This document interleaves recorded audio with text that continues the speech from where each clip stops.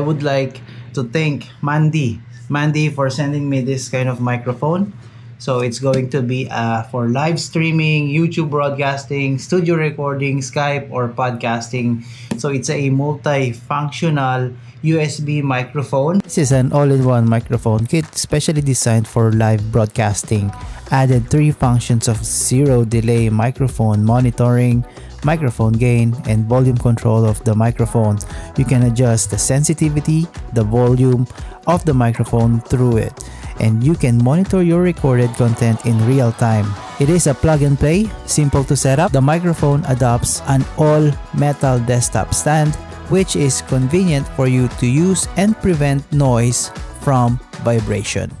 Thank you MANDY for sending this one out, and we will use this one within our live streaming and voiceovers.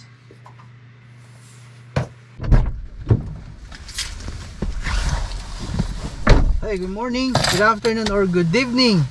So balikat tapos ko lang dito sa isang medical appointment, and right now pupuntahan na natin. Nasa East St. Paul ako. It's going to be 15 minutes drive papunta sa bahay. But then if trip mo kung sumama ngayong araw na to, i-drive ko kayo, magda-drive lang tayo then, para at least makita nyo kung ano yung itsura ng highway dito, kung ano yung itsura ng kalsada when it comes na merong snow. Pero ito, yung snow natin ngayon, nag-uumpisa na naman siya, pero yung road condition is medyo maganda na.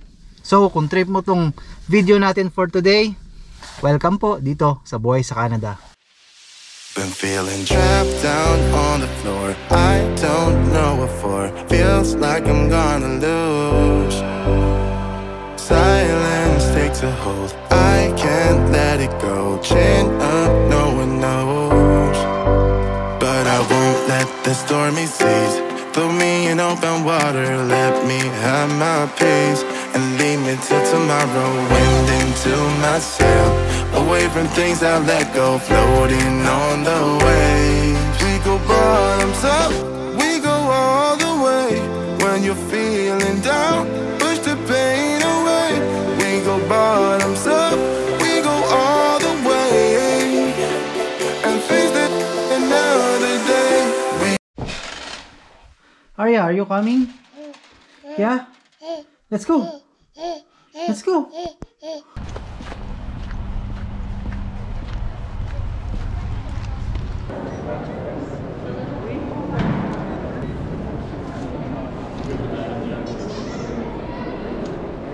The baby? You guys,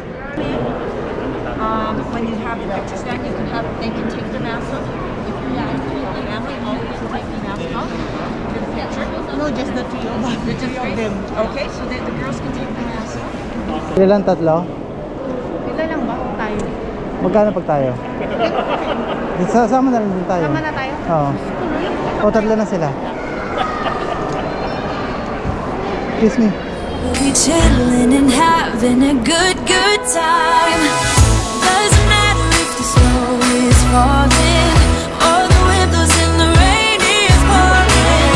It will always be Christmas in my heart. But this year I wanna hang out with my friends and family, making angels in the sand. You and me. Doesn't matter, it's Christmas in my heart.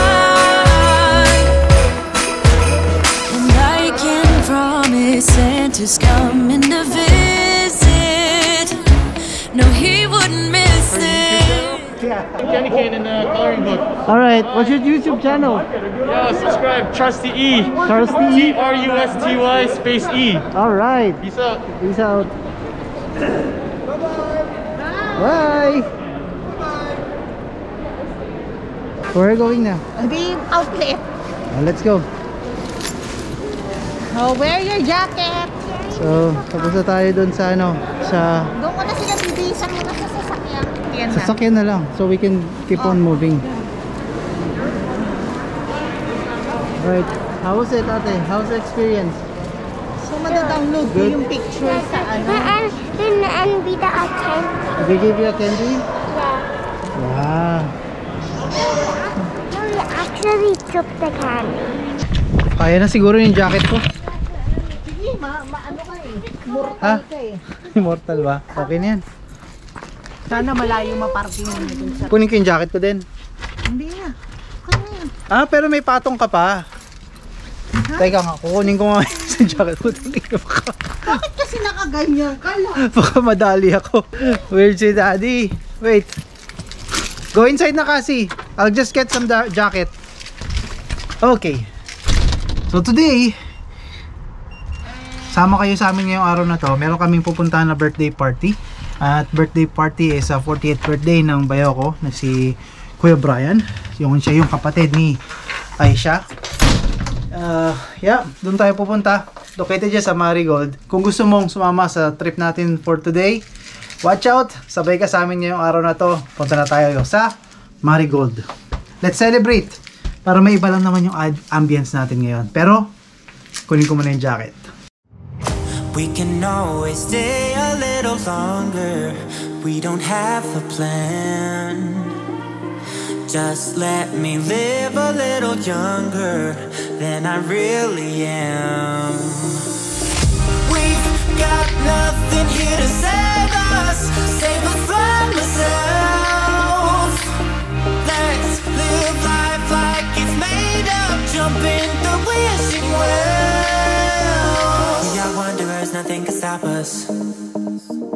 We are wanderers, nothing can stop us.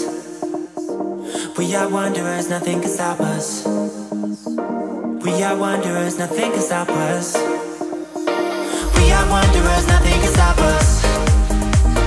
We are wanderers, nothing can stop us. We are wanderers, nothing can stop us. So good shoutout muna tayo sa kaibigan natin na si Ryan Solimarin. So sabi niya is nag-message siya sa akin kagabi. And nagkaroon kami ng konting usapan. Birthday niya this coming November 25. First ever birthday niya raw dito sa Canada. And sabi niya na malayo sa pamilya. First ever birthday na malayo sa pamilya. Susunod yan first Christmas and first New Year. So siya naman nag-migrate siya dito sa Canada. Solo lang niya. So siya lang mag-isa as an open work permit through a provincial nominee program as chef dyan sa Saskatchewan. And shout out sa lahat ng taga Saskatchewan na subscribers or viewers natin. Sabi niya dito is that kailangan magsakripisyo. Thank you sa mga tips papunta rito sa Canada. And again, si Ryan is dumating dito, landed sa Canada last August 11. Sabi ko nga sa inyo, former St. Luke's dyan sa may Quezon City, and a good shout out doon sa mga nanonood sa atin sa Manila, sa Quezon City, and even sa Philippines. So yan, si Ryan is a good friend. Naging kaibigan natin dito because of this portal, because of this channel. And isa siya doon sa mga pumunta rito sa Canada na konti lang yung mga nakakaalam. So I think sinikreto niya muna to sa mga relatives, sa mga kaibigan niya until makaland siya dito mismo sa Saskatchewan. So as you can see, no, for me, ako din, nag-migrate ako dito, ako lang mag-isa. I mean, not mag-isa, but kasama ko yung wife ko. But technically, all of my relatives, all of my family sa side ko is lahat sila nasa Pilipinas. Ako pa lang yung nakapunta rito sa Manitoba. And hopefully, we are working out if talagang gusto nilang pumunta rito sa Canada, or kung gusto nilang makakita yung buhay nila dito sa Canada, that is this channel for. So nabanggit din sa akin ni Ryan bakit konti lang yung nakakaalam or hindi niya pinaalam sa lahat. So yung iba sa atin tinitignan hindi lang yung success natin, pero yung iba sa atin is tinitignan yung pagbagsak ba, yung ganon na nasa negative side na hindi mo kakayanin yan, hindi ka makakapunta dyan, which is that is a part of the challenge. And isa rin yun sa mga na-experience ko. At marahil kayo rin, ikaw na nanonood ngayon, isa rin yan sa mga experience mo. Hindi lahat ng tao is masaya sa success mo. Hindi lahat ng tao is tinitignan kung ano yung pwedeng mangyari sa iyo. Yung iba minsan sa atin, they are just waiting for your failure.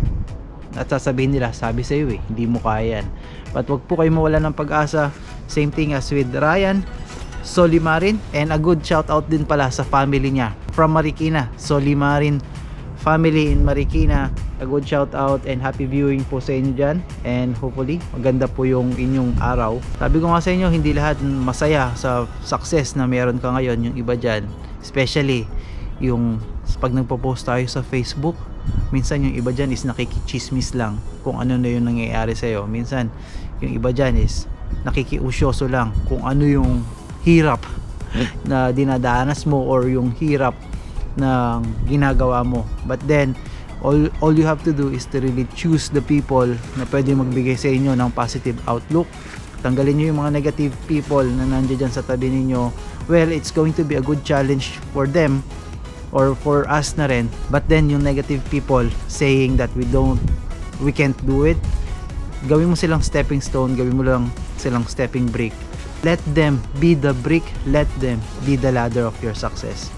So hanggang dito na lang po muna tayo sa ngayon, and I hope I'll see you on to the next one. Comment down below if this is your first time, like, subscribe, and share, and I'll see you on to the next one.